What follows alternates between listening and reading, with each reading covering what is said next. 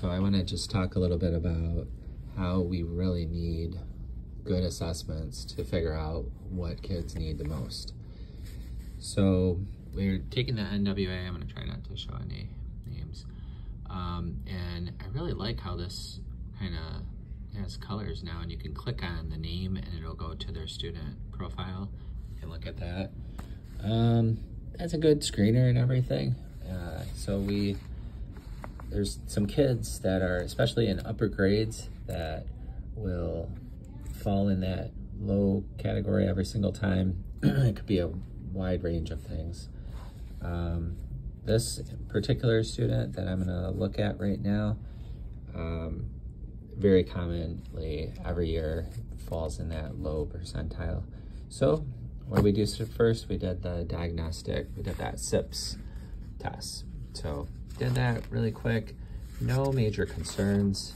There were the last page of the multi-syllable words. She made a few errors, and all kids could definitely use more multi-syllable instruction, but that wasn't a concern. So where do we go next? So I took her out of class and I actually gave her the wrong test. I was thinking she was in 4th grade, but guess what? She's in 5th grade now. So I did that, and as I got started, I thought, I'm just gonna go ahead and listen to her read.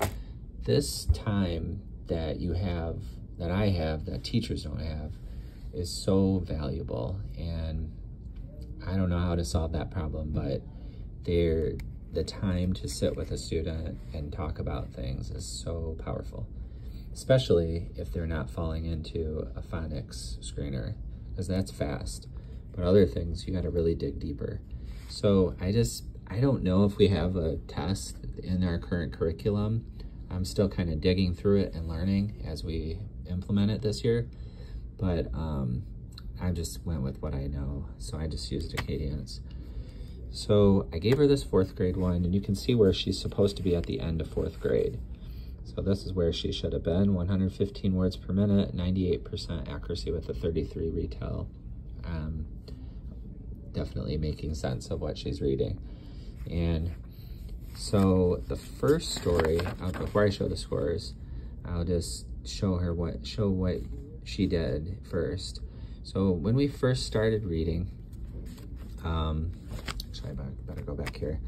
You can see that she's very accurate. So we wanted 98% accuracy, and there it is right there. 115 words per minute, and she's got 106, 101, a little bit low, but it's still in the hundreds, so that's good. 33 retell. Started out kind of slow. She might have been kind of tired. And actually, the first time I tested her, that was one of the things that she did, was kind of messed up the retell a little bit. She started talking about something in the middle that happened, and then kind of bounced around a little bit. While she was reading too, she had some phrasing issues that she didn't quite go as smooth as I thought she would. She said, let me see. So I just wrote down she mixed up her retell, and then I told her how maybe what she could do is just make sure she starts from the beginning when she retells. So she may have done a little bit better due to that. Now, if I was using this for a real benchmark, I wouldn't be doing any coaching like that, but I definitely wanted to ask questions and dig a little deeper. So I recommended her to practice retelling and start from the beginning.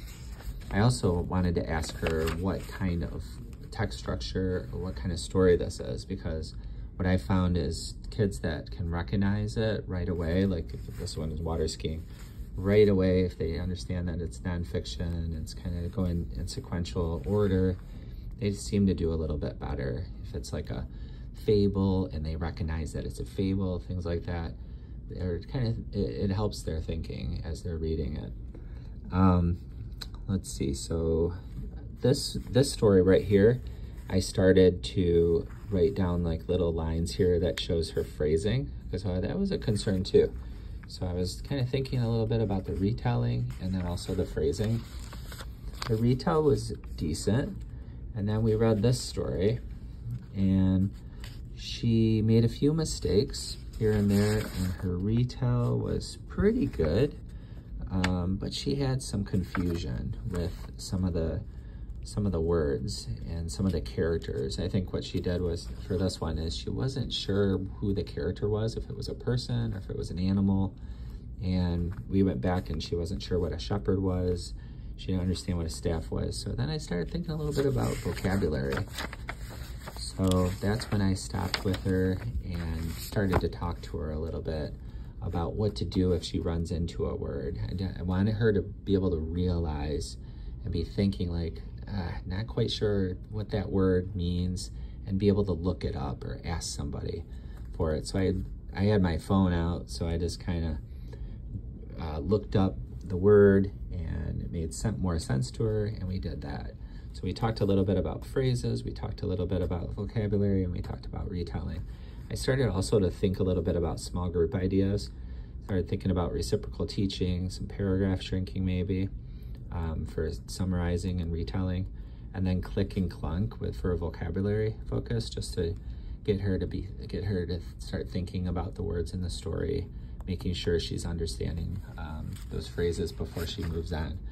So the next day I did the 5th grade one, and you can see right here for the beginning of the year, the goal is 111 words, 98% accurate, and 33 retell.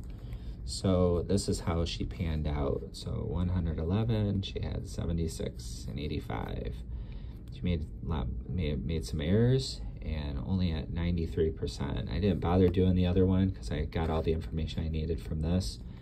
Her comprehension is pretty good, but it was really, really clear that we had some vocabulary issues here. When she was retelling, kind of got in the way. Again, though, she was able, the words that she knows, like she knew Asia and North America, she remembered those, and she included that in her retell. So that was really cool. She said vest for vast, and then I asked her what vast was. She didn't know, so we looked it up. When we did the next one, she made a few mistakes here, and one of the major errors here was this word right here. Instead of altitude, she said attitude. And I thought that was just the perfect example of like, we should stop right there and look it up. As soon as we looked it up, she saw some examples. We talked about using the word, we talked about writing the word to help her out, and she did really good. So I think I would start with vocabulary, and you can do a lot of that in Tier 1 instruction, but also have her read a passage. Don't go over the vocabulary in small group with her. Really watch to see that she is realizing that she doesn't understand that word, and she looks it up.